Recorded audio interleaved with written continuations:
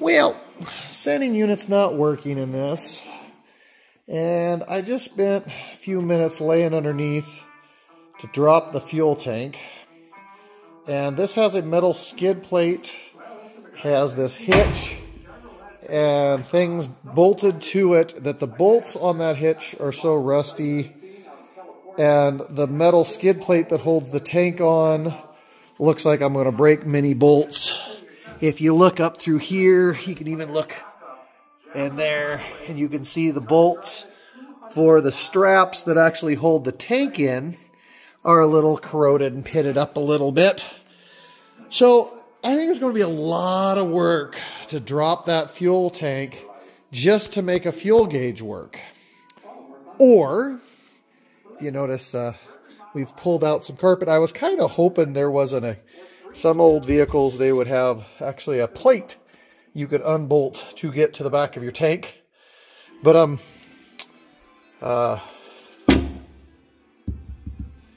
yeah, then I'll maybe make some tabs so it can be put back in, and I'm gonna do that to get to my sending unit and hopefully not spark and cut through the fuel line or do anything stupid. But that's my plan. If you don't like it, I don't care. Let's cut that out. See how that goes. All right. I just did a 3-side cut. I might cut that out, then I'll weld in some plate in here for some snaps or something, but I'm actually kind of curious if I can roll it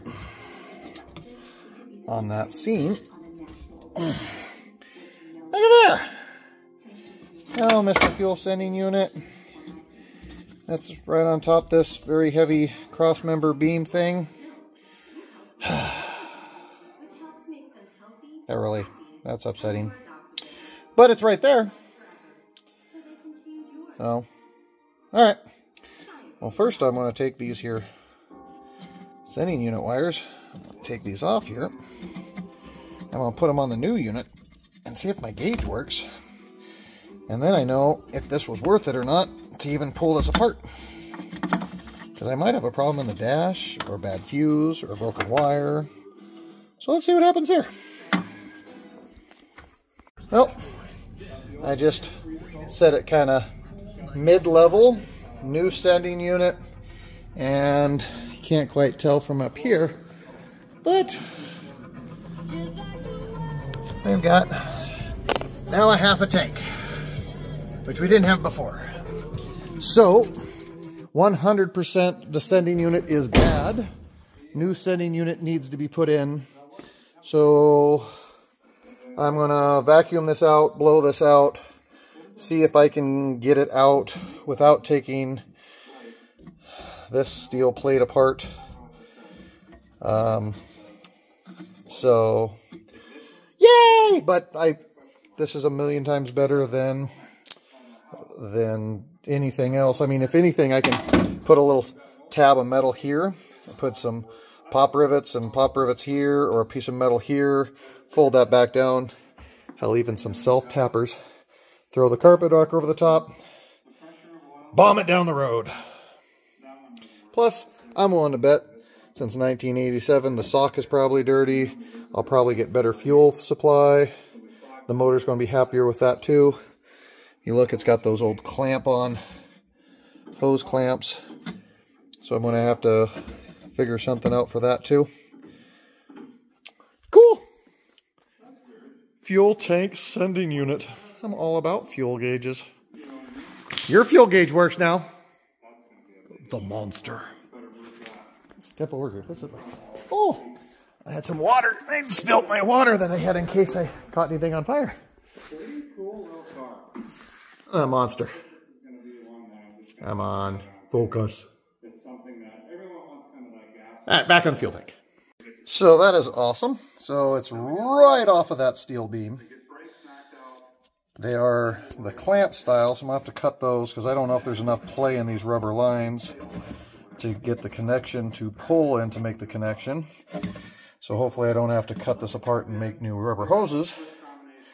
But I'm also willing to bet that the tank underneath, and screen's going to be a little dirty. So I'm extremely happy with cutting the hole here, doing what we're doing. I think it's just going to make everything really great. I'm thinking I might put a little tab of metal on this, and that way when I bring it down, I can clamp it and just tack weld this on, tack weld it to like these high points, and then when I bring this on, even a sheet metal screw in those spots will bring it together. And then I'll put a little piece of metal across here with like a pop rivet or a screw here, here, and here. Totally sealed. This took me 15 whole minutes versus it probably would have been a full day project of getting the tank dropped and then fixing bolts and re-welding bolts. So awesome. That's how you're going to change a fuel tank. So there's no real reason to show the ins and outs and finished project, but I'll show a little clip when it's all done, and I'm going to get to work, get that done. Sit here and watch a little YouTube. Now commercials. You can believe that? Commercials. YouTube's getting horrible. Watching commercials. See, I'm not popular enough to have commercials during my videos, so tell other people about it. No commercials while you watch me. Alright, well, I have to put it in the tank, and the pickup tube on the new one was hanging much lower, so I gave it a double bend right here, so it now arcs, and it's in about the same angle and position there. And then I also double bent my float so that totally empty is basically where the pickup is, which might not read totally perfect, but it gives me an idea of where it needs to be. The biggest bummer is where my lineup points here. This faces that way. These are actually facing the wrong direction, so I am going to have to get longer hose and barb fittings and make loops and connections for all that, but well, it is what it is. Can't make this crap up. I put the new tank in, put it all on, turned the key on. I can't get the fuel sending unit to do anything, and I just took it all apart, and the damn wire inside here is broken, and if you look, it's actually soldered. And of course it's now been soaked in the fuel tank, and it's soaked in fuel, so I need to clean it off, blow it off, and do something to it. Alright, so we've soldered that wire back together. I ohmed out my sending unit, and I now have proper ohms, which I had 0 ohms before because, well, it wasn't working. And I didn't catch myself on fire soldering up a sending unit that was soaked in fuel. Let's try it again! So I put a little piece of metal here, tack welded it here, here, and here, made sure I didn't catch fuel on fire, made sure I had water and things ready for that. Now I'm just going to roll this down, tap it down a little bit, put 3 little screws there. Then if I ever have to get to it again, lift her up, go from there. I'm even so much more happy that I did it this way. For that fuel sending unit to be broken, I would have been so lividly upset if I would have put this all together, dropped the tank, tested it down like I did, put it all in, and then it not work because that wire fell off. So I think this proves a win-win for this situation. So that was my Saturday of doing some fuel. We have a fuel sending unit, a fuel heater, and time to clean up tools. Night, y'all.